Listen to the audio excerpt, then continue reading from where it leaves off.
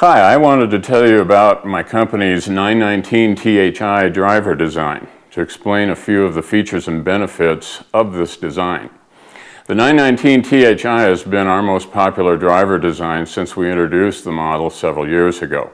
But we upgraded the model in 2011, and I'd like to explain to you why this is such a good high-performance driver head to use in your club fitting work for golfers. The model is created to be 460 full cc size, but we've created it in a very nice shape profile, so when the golfers put this club head down behind the ball, it doesn't look strange in shape. It looks like a good traditional size golf club. Features and benefits: we've created this model as a cup face design with a variable thickness face. And what I mean by that is, in a cup face design, this is where we form the face, where a portion of the face wraps around the entire perimeter of the face area of the golf club, so the welding line to attach the face to the body is back into the body and not right on the edges of the head.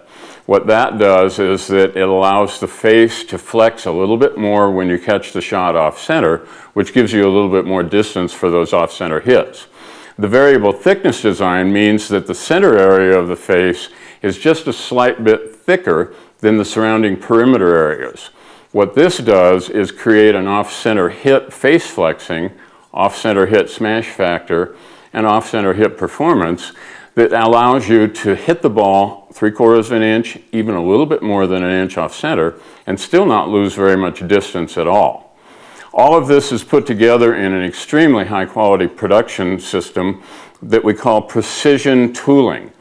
And I'll point that out by saying when the pieces of the head are formed, we create a little bit of a lip all the way around the outer welding lines so that the mating of these parts is extremely precise. That allows the welding lines to be done by robot, which means that the precision of the welding, the quality of the head, is first rate. Now let me contrast that with the way that the vast majority of other driver heads are made today. The other driver head made today are created in what we call an edge weld situation. And as you see, I have a top crown here, and then I have the sole skirt.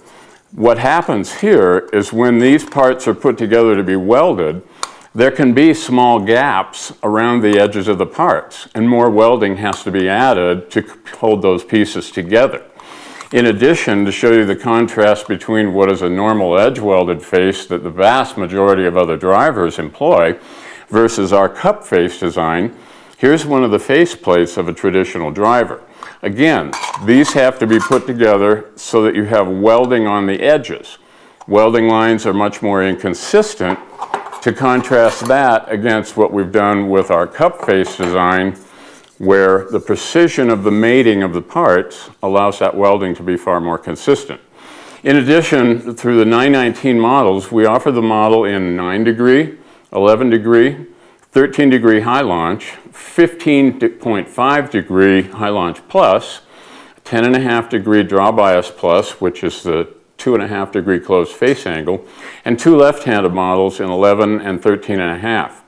Add to that the fact that at Wishon Golf, we're always willing to do hand select for orders so that we can find loft and face angle specs that are in between the actual design specs for each one of the 919 models. Put it all together, and this is why so many club makers over the last few years have had a great deal of success with the 919 THI drivers.